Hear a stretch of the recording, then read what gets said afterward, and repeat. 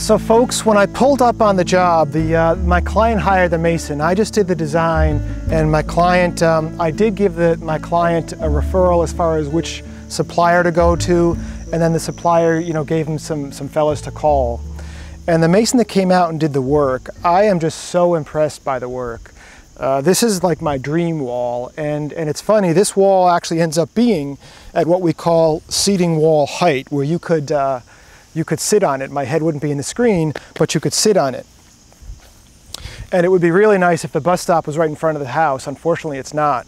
But what a great place to, sit and talk with your neighbors on the wall. But why am I so impressed by this wall? What makes this wall so special? And I think with some masons, there's some very good masons out there, but there's some guys that aren't really artists. And I think, given our druthers, I think we'd rather have an artist building our walls than someone who's just stacking stones. So what is it about this wall that I really am so impressed by? Well, the first thing is the mason chose to go with this veneer stone, okay? And you see how it's a very thin stone, and a lot of walls you see today, to be more economical, and I understand with bigger walls, you have to, the masons end up putting the stones upright. So the side of the wall looks like the top with these big stones. And take a look here and you can see how it really works with the scale. It's a smaller wall, but even for bigger walls, and it's more expensive, if you can have the mason build it so it looks like an old farm wall, I think it's a much more elegant look. The other thing I notice about the wall is, these stones actually have some moss on them, and you can see, unfortunately, the moss is not making it because it's so hot and dry.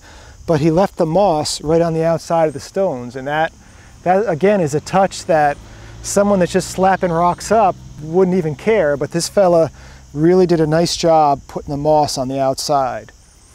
The joints on this wall, if you take a look at the side, this is what is called, actually I'm probably making this up, but a hidden joint, hidden mortar. The mortar is actually into the wall. Now again, that's something that's going to take a little bit more expertise, a little bit more of a knowledgeable mason. But when you look at this wall, even from down by the road there, you can't see the mortar, and I think that is just really a nice touch. And then the final thing that I really like about this wall, and unfortunately there's a little bit of dirt here, but all the joints on the top of the wall, the mason put some mortar in these joints to keep water from getting in the wall. The reason you put a cap on a wall is to keep water from getting inside, because once the water gets inside, it's going to freeze and thaw. What happens when water freezes? It expands. What happens when water expands in a wall? It pushes the stones. So you want to have a nice cap. And this fella, he used the nice flat stones, and when I look at all these joints, there's not really any mortar on the stones. I mean, yeah, there's a touch, but I've been to walls where I've seen guys that obviously weren't artists, and they'll just like smear mortar all over the place. And this wall, it doesn't have that smeared mortar. And I really think it's a nice touch. And one other thing for me when I'm looking at stone walls and trying to evaluate a mason is you'll notice how all these capstones they're laid horizontally. Some masons, and I don't know enough about masonry to know if this is a personal preference or if there's a reason to it, but when they build these walls where the stones are all upright, sometimes they'll have an upright stone at the edge and then the flat stone. And it just looks very amateurish to me for whatever reason. I think the cap should be like a separate level. I also think it's probably better because it'll deflect water better. But, I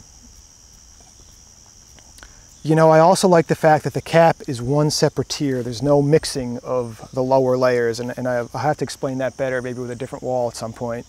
But I really just want to, say hats off to the mason that did this job. It came out absolutely beautiful.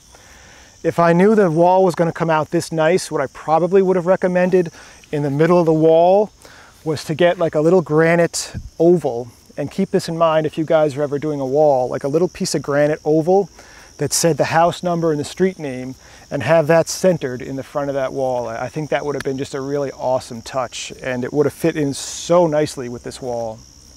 So just You know, when you're calling masons and when you're calling landscape designers, because we're all different, just because somebody says they're a mason or a landscape designer, that does not mean we're all the same. There's differences, and you really have to look at the work the landscape designer's done or the work that the mason's done.